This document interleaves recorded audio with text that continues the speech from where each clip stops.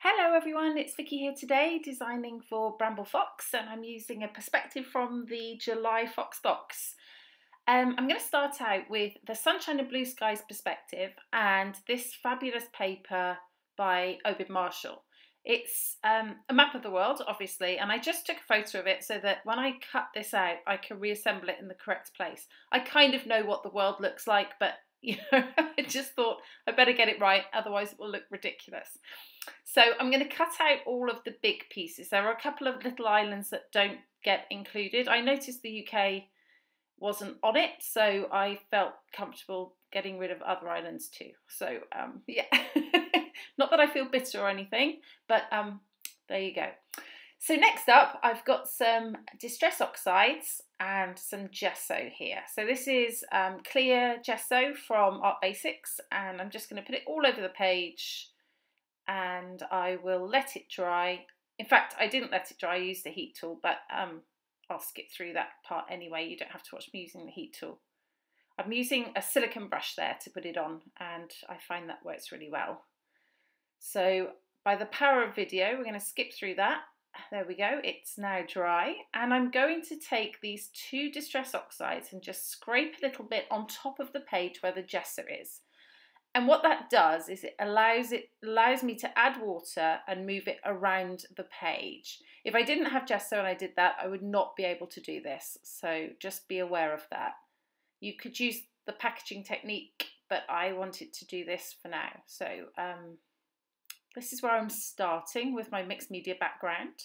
The colours I'm using are peacock feathers and I think Faded Jeans is the name of the other one. I haven't got it here, but I'm pretty sure it's Faded Jeans. Yeah, Faded Jeans.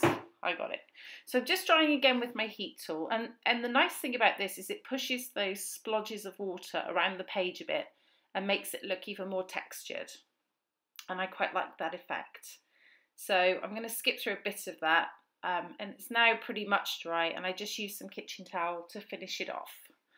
Now I'm going to use the packaging technique. I just put some ink from the pad onto a piece of plastic, and then I'm just going to spray it with water and then put it around the page. And this makes it much more vibrant, and I like the effect that this gives me. So I'm going to use my brush to move it around a bit so it's a bit less neat. There we go, dried that, power of video again.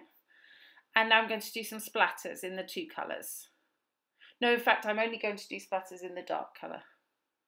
And then I will roll my kitchen towel over it again to dry those off a little bit. There we go.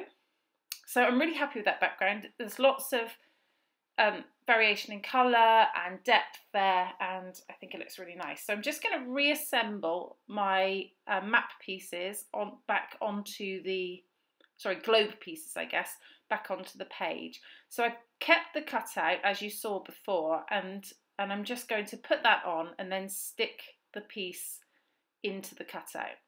So I'm not going to show you that whole process because in the meantime I'm putting foam on the back as well before I stick it down for some added dimension. So there we go, they're all stuck down, and so now I will take away the excess pieces and you'll see that everything is in the correct place. Fantastic. Good, I'm happy with that. I love the mixed media behind those swirly countries, and I just think that looks really cute.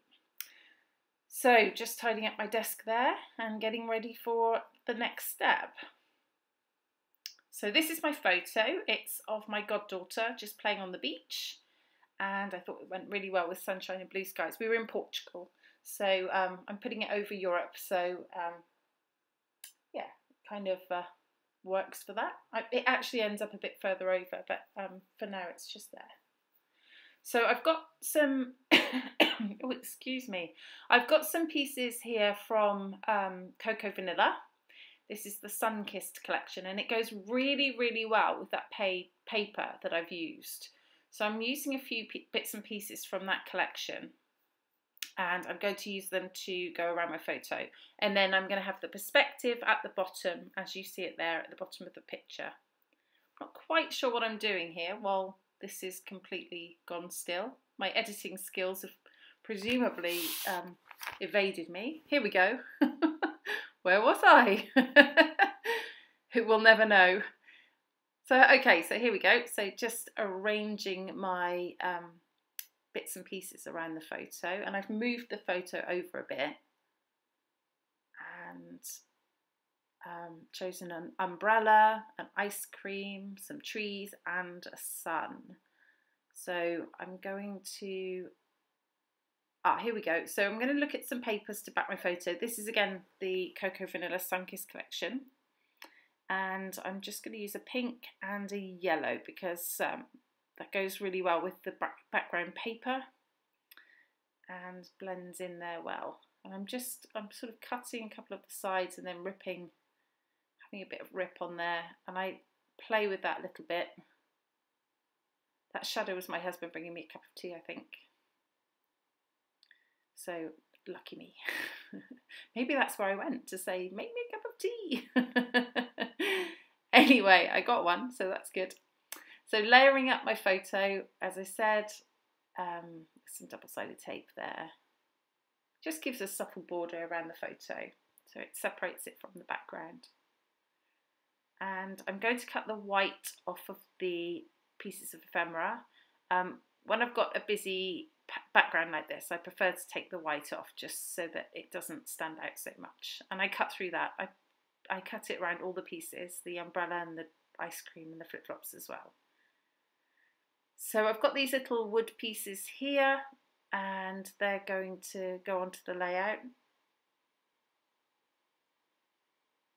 They're also Cocoa Vanilla. And you can see how that perspective just pops up there, pops off the page, and I think it looks really sweet. So put some foam on the back of the photo. And now I'm going to stick the perspective. So I'm going to put a little foam pad under the centre of the sun because the photo's popped up and the map is popped up. So actually it's going to go quite high once I place this on top of the photo. So the foam pad, I put a really thick foam pad underneath the sun is going to help that to stand up and stay in place. So I'm just putting some foam behind the other pieces of ephemera that I've put on there. And I'm going to stick the photo down. I actually stuck the trees flat, but the ice cream and the umbrella I popped up. Okay. So you'll see what I'm going to do now. I'm just going to put a bit of glue where it's going to stick onto the photo and then the foam pad under the sun. So underneath it at the bottom, it's not stuck at all to the page, but that's okay. I don't mind that at all. It makes my albums bulky, but I can live with that. I'm just making sure the pieces are stuck down. This is a little piece of flair from Dotty About Flair, and it says wander to find wonder, and I thought that was really sweet and very appropriate for this layout. Just adding a foam pad under that little piece there. That's South America. And these little clear stickers, I'm just going to put one of those underneath the title. I love clear stickers. They just look really nice with mixed media, I think. Okay, some little puffy clouds. And I'm just cutting the white off around the sun as well before I put some foam on it and stick that down too. I think that is pretty much it. Let me see, what am I doing? Oh, I'm just looking through my flare pieces to see if there was another one. Oh, there is. So I just wanted to introduce some blue over that side as well because I had an odd number of flare pieces. So that's the final layout. I hope it inspires you in some way for using your Foxbox. There are a couple of close-ups coming up for you to have a look at it, and you can see the mixed media a bit more closely. But thank you so much for watching. This has been Vicky for Bramble Fox. Bye-bye for now.